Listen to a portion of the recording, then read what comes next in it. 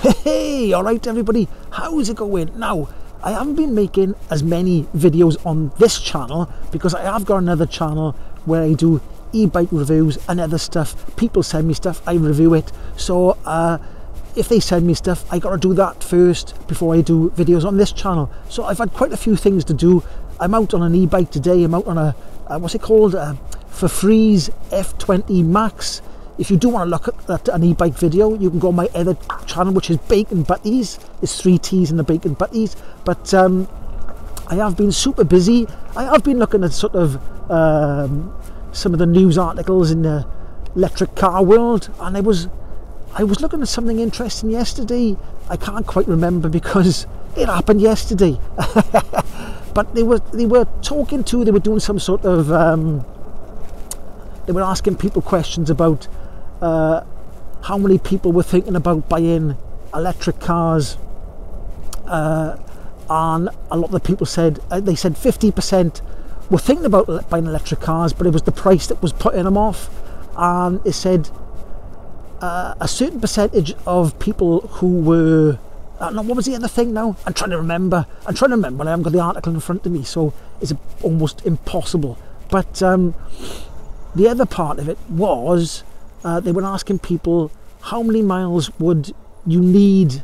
I think it was a European study because it was in kilometres, not miles, and it did say how many miles do you think you'd need if you bought an electric car. And people who didn't own an electric car or had never driven an electric car, they said they needed at least 500 kilometres of range. That's what they needed.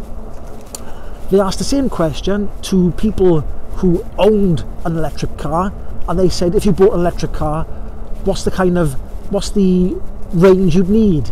And they answered, look at that hawk there, look at that. Was that a Kestrel or a hawk? I think that was a Kestrel. It's a car behind me. Let me just pull over by here a minute. I was going the other way. Right, okay, I got distracted by I'm going to say it was a Kestrel. I think it was a Kestrel. It must have spotted something, but then it spotted me.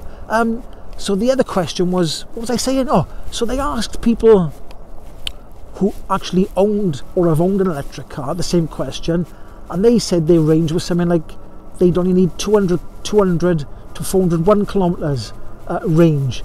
And I'd say that's true. After owning an electric car for over a month, I'd say that you don't need the amount of range you think you need. You think you need more than you need, if you know what I mean. Because it's not the same. It's not the same for everybody. Now, somebody might jump in the comment section and say, I do this amount of mileage every day, but I'm talking on average of another. I think that was it. What was that? I'm almost crashing by looking at the birds. So what was I saying? I forgot what I was saying. The birds are distracting me. But what I was saying is that personally myself, I don't need the range I thought I'd need, if you know what I mean. And I mean, there is public charging, so if you do go long distance, you can public charge. But the majority of the time, I'm charging at home, and I'm only charging. I don't charge every night, and sometimes I only charge for about an hour and 15 minutes per night, and it's up to 80% then. So I'm not charging anywhere near the amount I thought I'd need to charge. So there we go. If you don't own an electric car, or you've never driven an electric car, and you think you need mega miles, why don't you be realistic and look at the miles you do, annually, and divide that between 365, and then you come up with you might only be doing 30 miles a day. You know what I mean? I'm talking averages. I'm not talking, I'm not talking about. There are certain people who have got to go much further distances, and they pick an electric car with the biggest range. Probably a Tesla would be the best one, because it's not just it's got long range, it's the charger network is more reliable, I'd say. That's not my personal opinion, that's what I've heard. Now, I was just coming down this road by here, and what did I see? Look at this. One of my pet hates. Probably most people's pet hate. But somebody's reversed in here, look. Like that. And they've dumped a big pile of rubbish by here. Look how much rubbish they've dumped by here. That's a proper van full of rubbish. I mean, what kind of people do stuff like this? I mean, this is absolutely disgusting, isn't it? And this happens quite a lot around me.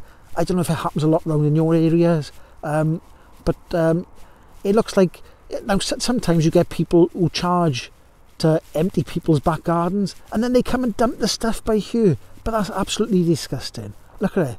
It's a flipping deep fat fryer, office chair. It's all garden stuff in as well. Bags of rubbish, bags of earth. Anyway, I thought I'd come past you and I wanted to have a blinking moan about it.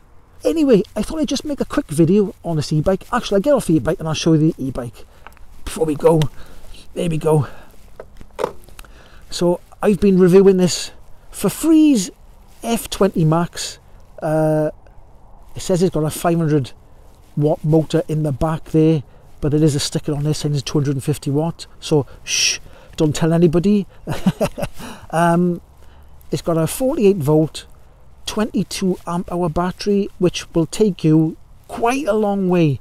I was driving for an hour and 15 minutes on this the other day, and it only went down, only one battery bar went down. So the range on this is pretty good. But I reviewed this the other day, so if you do want to see any of my e-bike reviews, they're on my other channel, Bacon Butties. But I just thought I'd make a quick video because I haven't made a video for a while on this channel. So there we are. So if you did like my waffle on this e-bike ride, give it a like, subscribe, and I'll catch you in the next one. Ahoy!